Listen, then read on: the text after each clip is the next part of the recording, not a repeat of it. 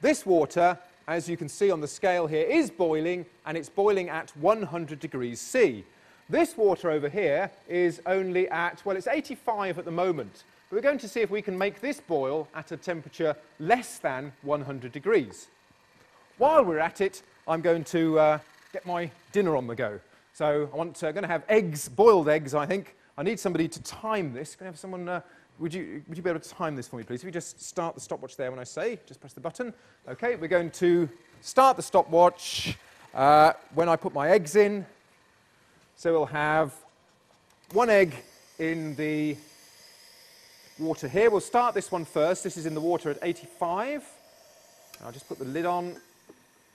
And we'll put one in the water here at 100. This water is already boiling. Okay, and actually the temperature here is it's dropped now to 77, 76 degrees C, and it's dropping, but the water is actually boiling.